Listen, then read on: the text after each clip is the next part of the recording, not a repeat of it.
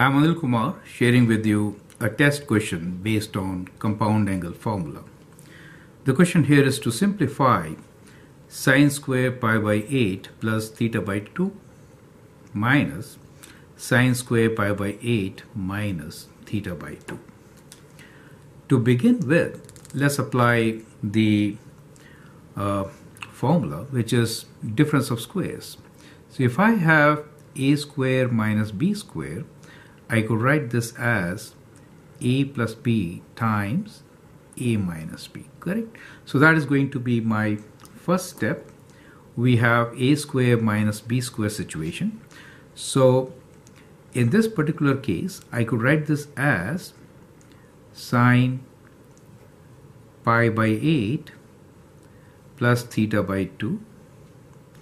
So this is like a square minus b squares. We'll add them up, plus sine pi by 8 minus theta by 2. So that is a plus b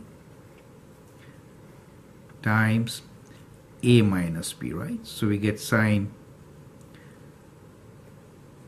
pi by 8 plus theta by 2 minus sine pi by 8 minus theta by 2, right? So we have written this as difference of squares as product of sum and difference. Now, this is like sine a plus b plus sine a minus b, right? And here we have sine a plus b minus sine a minus b. Now, what is this equal to? When you add sine a plus b, let's rewrite the formula for sine a plus b. It is sine a cos b plus cos a sine b, correct? So recall, if I have negative sign here, that is to say, if I have a minus b, in that case the sign is negative, right? When you add a plus b with a minus b, when you add these two, on adding, these terms cancel out and we get twice sine a cos b. So on this side, we'll get 2 times sine a cos b, right? So that is what we get. Sine a is the first term, which is pi by 8, right? So pi by 8 sine a cos b, correct? 2 times sine a cos b. B is theta by 2. So what we have done here is treat this as a plus b and this is a minus b, right? So what we get here is sine a cos b, right? Twice. On the other hand, if you take away, then this negative becomes positive. These two terms cancel. So we get twice cos a sine b. Do you see that?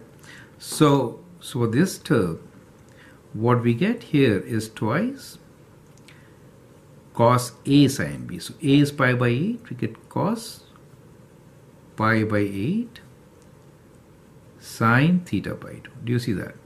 So that is what we get. So now we have again translated these sums and differences to product. Now we'll rearrange these. 2 sine a cos b